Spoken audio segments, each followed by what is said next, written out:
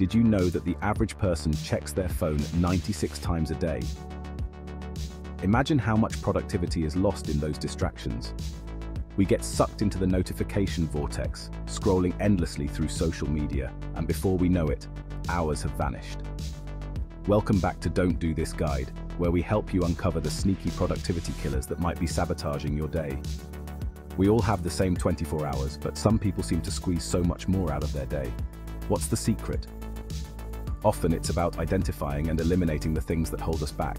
Stick around to learn how to identify and eliminate these hidden distractions. If you find any value in our content, don't forget to hit that subscribe button and give us a thumbs up.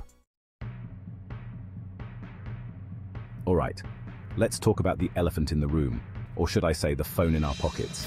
We're all guilty of it, that constant urge to check our phones, even when we know there's nothing important waiting for us. It's like a phantom limb, always there, subtly pulling our attention away from the task at hand. Think about it. How many times have you been in the zone, laser-focused on your work, only to be interrupted by a notification ding? Your focus shatters, and it takes precious minutes to get back in the groove. That, my friends, is the phone phantom at work. But here's the good news. We can fight back. One powerful strategy is to create phone-free zones. Designate specific times and places where your phone is off-limits. This could be during your peak work hours, family dinners, or even just an hour before bed. Another tip is to turn off those pesky notifications. Do you really need to know every time someone likes your Instagram post? Probably not. Silence those distractions and reclaim your focus. If you're feeling really bold, try leaving your phone in another room altogether. It sounds drastic, but the freedom you'll experience from being truly present in the moment is invaluable. The key is to be mindful of your phone usage. Start by tracking how often you check it. Once you're aware of the problem, you can start implementing strategies to regain control and break free from the phone phantom's grasp. We live in a world that glorifies multitasking. We wear it like a badge of honor, juggling multiple tasks at once, convinced that we're getting more done. But here's the truth. Multitasking is a myth. Our brains simply aren't wired to focus on multiple complex tasks simultaneously. Think of your brain like a computer. When you multitask, you're essentially asking your computer to run multiple demanding programs at the same time. The result? Everything slows down, errors occur, and you end up feeling drained. Instead of trying to do everything at once, embrace the power of single tasking. Choose one task, give it your undivided attention, and see it through to completion before moving on to the next. Start by creating a prioritized to-do list. When you're working on a task, eliminate distractions. Remember, true productivity isn't about doing more things, it's about doing the right things well. Email. It's the digital beast that never sleeps, constantly bombarding our inboxes with messages, both important and trivial. We feel obligated to respond immediately, letting it dictate our day and pull us away from more meaningful work. But it doesn't have to be this way. One effective strategy is to schedule dedicated email time. Instead of checking your inbox sporadically throughout the day, set aside specific blocks of time to process your emails. This could be twice a day, once in the morning and once in the afternoon. During these designated email times, practice the touch it once rule. When you open an email, decide what action needs to be taken and then take it immediately. Respond, delete, delegate, or file it away. Another helpful tip is to unsubscribe from unnecessary newsletters and promotional emails. By implementing these strategies, you can tame the email beast and free up valuable time and mental energy for what truly matters. Chapter 4.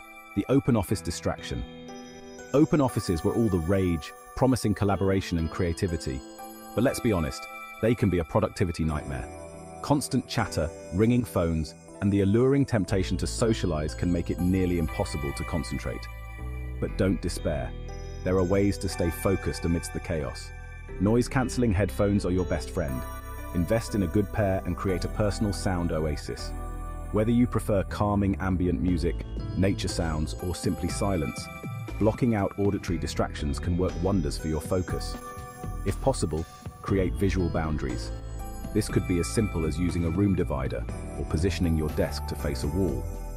Even small visual cues can signal to others that you're in deep work mode and minimize interruptions. Schedule dedicated focus time. Remember, even in an open office environment, you can create pockets of focus and productivity. Chapter 5. Social Media Spiral. Social media, the ultimate double-edged sword. It connects us with friends and family, provides endless entertainment, and keeps us informed about the world. But it can also be a bottomless pit of distractions, sucking us into a vortex of scrolling and comparison. We've all been there. You open Instagram to check a message, and suddenly, an hour has vanished. You've fallen down the rabbit hole of endless scrolling, feeling a strange mix of envy, inadequacy, and a nagging sense that you should be doing something more productive. But here's the good news. You can break free from the social media spiral. One powerful strategy is to set time limits. Most smartphones have built-in features that allow you to set daily usage limits for specific apps. Once you've reached your limit, the app will lock you out, gently reminding you to reclaim your time. Another tip is to be mindful of your triggers. By setting boundaries and being intentional with your usage, you can enjoy the benefits of these platforms without letting them control your time and attention. Chapter 6. The Perfectionism Trap. Striving for excellence is admirable, but perfectionism is a productivity killer. It's the voice in our heads that whispers, "It's not good enough, you need to do more," or "What if it's not perfect?" This relentless pursuit of an unattainable standard can paralyze us, leading to procrastination, self-doubt, and missed opportunities. The key to overcoming perfectionism is to embrace the concept of good enough.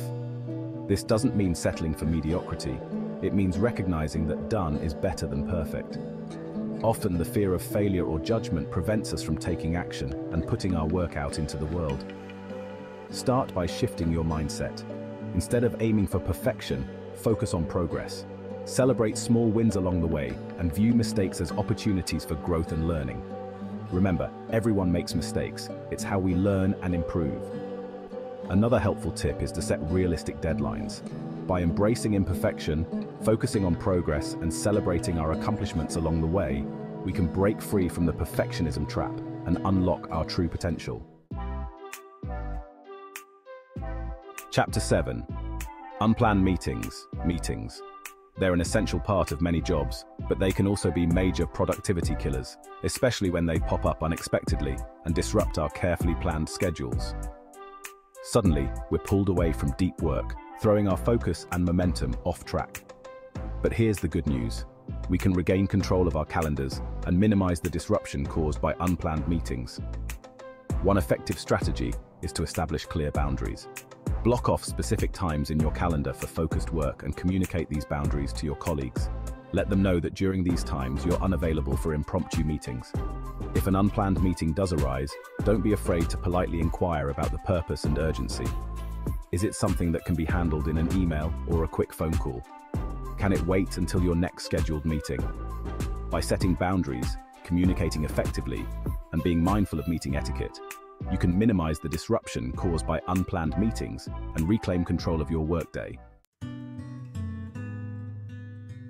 Chapter 8. Cluttered workspace. Our physical environment has a profound impact on our mental state and productivity. A cluttered workspace can lead to feelings of overwhelm, stress, and distraction, making it difficult to focus and get things done. Think about it. When your desk is covered in piles of paper, sticky notes, and random objects, it's easy for your mind to feel just as cluttered and chaotic.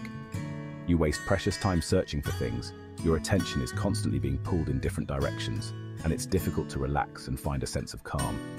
The good news is that decluttering your workspace can have a transformative effect on your productivity and overall well-being. Start by clearing the clutter. Get rid of anything you don't need, use, or love. This includes old papers, broken pens, and those random knickknacks that have accumulated over time.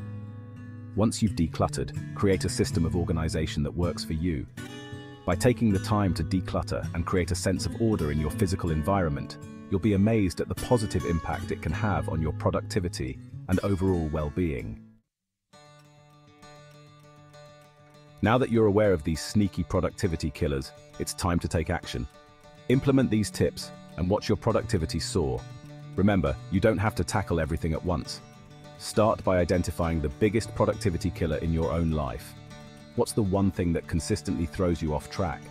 Once you've pinpointed the culprit, Choose one strategy from this video to address it. Small changes can make a big difference. If you found this guide helpful, don't forget to like, share, and subscribe to Don't Do This Guide for more tips on living a better life. Thanks for watching. Stay productive and see you in the next video.